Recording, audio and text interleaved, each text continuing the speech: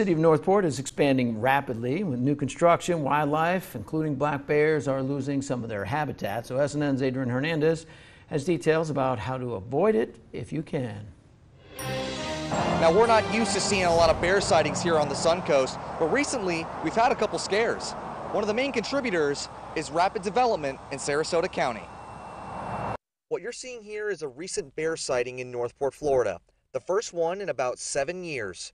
Being the second fastest growing city in the U.S., Northport is developing at a staggering rate. According to the World Population Overview, since 2020, the population has grown by over 23%.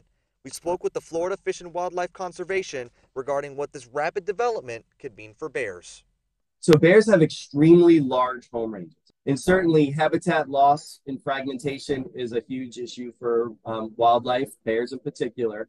And so what you might find is bears showing up in places that are new developments. Take a look at these construction areas in Northport.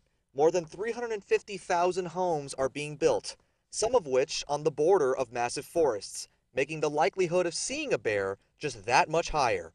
But what can we do to prevent a bear sighting? Making sure there's no food sources to draw them from the woods into your backyard. So keeping up any garbage, dog food, pet food, bird seed, anything that might attract a wild animal to your yard.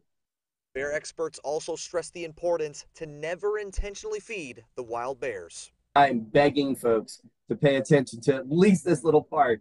Do not intentionally feed bears. They don't need the food. They have plenty of wild food out there, and it almost always ends poorly for the bear. Reporting from Sarasota, I'm Adrian Hernandez, the Suncoast News Network.